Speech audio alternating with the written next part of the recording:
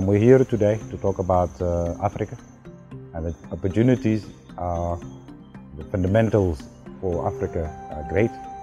So we have to take advantage and bring technology to increase productivity and improve yields. Africa has some real challenges when it comes to agriculture. There's a lot of goodwill. They have some fantastic natural resources, some land, the climate, everything's going for it, but they really lack knowledge and infrastructure, particularly in the agricultural environment, and that's really what the Future Farm project is all about.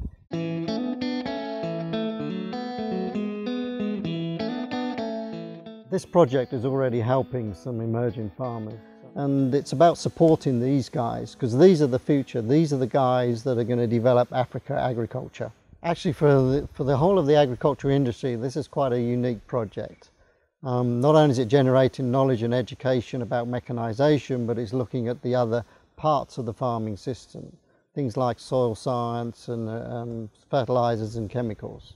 I don't know any other part of the industry or the world that's trying to do something like this, particularly collaborating with partners to make it work on behalf of the farmer and ultimately give the farmer an easy life.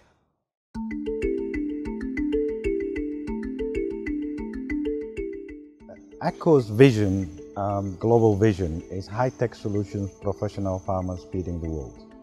In order to increase the uptake of the high-tech equipment and even appropriate technology equipment requires training. Training is a key element to increase productivity and yields in Africa. So the first objective is obviously to generate some knowledge and teach people about agriculture. And it's not just to confine to machinery, it's actually looking at the entire process of agriculture. So really we want to focus on the applications of machines as well as the machines themselves, and teach people a lot about agronomic issues, particularly soil structure. And soil is obviously one of the natural resources we need to maintain and protect. And as AGCO, we have some good machines that we can use to educate farmers over how to manage soil structure, how to protect it and make sure that it lasts way into the future. I've been involved with the project now for about 12 months, and I've seen a big uptake in the knowledge, particularly at the farm here. We've already got some of the farm staff teaching and training and making sure that they're passing on the information to their local community. So it's very much Zambia driven in this instance. AGCO is focusing youth in Africa, working with NGOs that we've identified. We are involving the youth, we are involving and communities around our farm. I think it's very important for our corporations or companies like AGCO to work with other partners like 4H and other people in the non-profit, because each non-profit brings its own expertise and experience which you may not have, but you also have the experience and expertise that they don't have. And if we want to reach the young people, we need to work together, put together our strength and experiences for the improvement of young people. I came to Zambia to understand and to see the vision that AGCO has for improving the productivity of agriculture in Africa.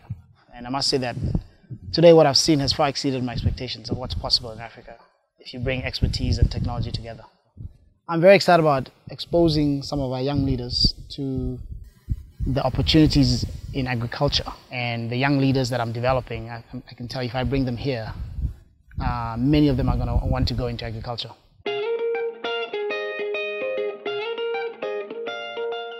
So I think that the future is bright, and they can see a career path, a lifelong career in agriculture. You know, they can be excited to get in the field of agriculture. I'm very, very proud to see the success in the short term we achieved, and we're not going to stop here.